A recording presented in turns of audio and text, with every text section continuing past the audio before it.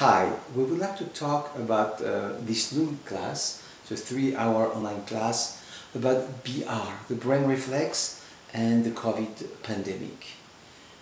If you remember, during the BR class, we mentioned that this reflex could reoccur after trauma, physical or emotional trauma. For example, we went in Germany and we did a class for MDs, osteopath MDs, and in the class we had a lot of diversity of opinions. Some MDs were really afraid of the pandemic because they saw advanced case in the hospital. Some MDs were really open not to have a mask because of a lot of controversies and different articles, and some were quite neutral. What was interesting is that all of them had the same 3 reflex, whatever their opinions. And so there is some conscious and unconscious mechanism in play because we're connected with the rest of the population, because almost by compassion, by unified field, we, a lot of us have this reflex, 99% of us have this reflex that reoccur. It'd be great, it would be great to re-inhibit them, and that would benefit your family, your friend, your colleague, your patient and clients. And for example, one of the MD came back at night to his sister. She was really angry about not having mask. I don't want mask in my house. And some were really afraid of COVID. And when he treated these people, his sister really relaxed and began to laugh about her previous behavior. And she was, you know, she didn't care about mask or no mask. And the other people were not so tight about having a mask. You can protect yourself, but you don't have to be so tense. It's not good for your immune system. So we are going to review some of the BR techniques, but you have to have prerequisite is BR. And we have 3 hours because Alaya is going to present a very interesting part after that with the COVID field. What you going to do? Okay. What I'm going to do is help us to become aware of what I call the COVID energetic field. And as I've seen it, that it has been so impressed upon us, and we have become so laden with fear beliefs that we have to disconnect, that we have actually created a barrier that keeps us from connecting. And in this barrier, this field of energy, it is very fear-laden. And we are sending out a message to the world that is very uncomfortable to anybody that comes close to us.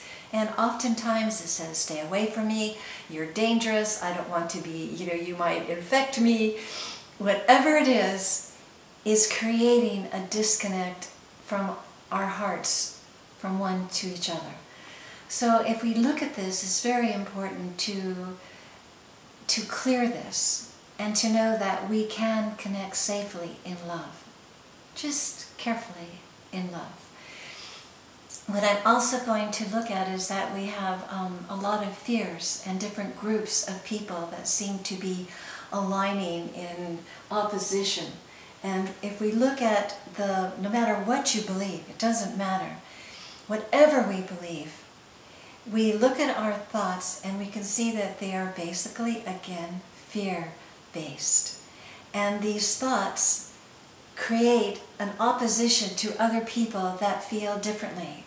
It has created such an intensity in this world. So if we look at our thoughts, we're able to clear them, and we're also able to look at the people that we are judging, those that we feel are standing in opposition to us, and to heal our own judgment. I'm working with this a little bit differently. I'm looking at thoughts as little mental constructs that have a lot of power, that of course when we believe in them, they manifest our reality. But what's different is that if you imagine that if a thought comes into your field and it has no meaning to you, it's like a cloud, it just floats by.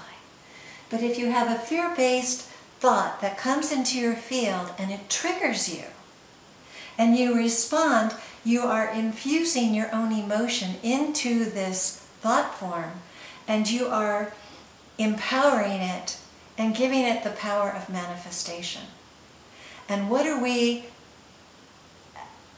to be able to be conscious of what we are giving a right to exist and to manifest in our life is extremely important, so that we can look at it, we can do a little bit of dialoguing with thoughts, so that we can be very aware of what we are owning, creating, and sustaining in the world.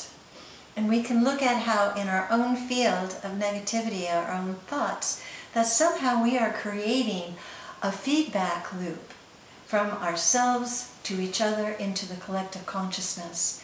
And as we bring more awareness of this, we can diffuse it. We can unplug out of the negativity and into a higher consciousness. And for me, this feels very, very important, that we can do this with love and awareness. And it can actually be a lot of fun. And the outcome, we get to connect again. So hopefully we'll see you at the class.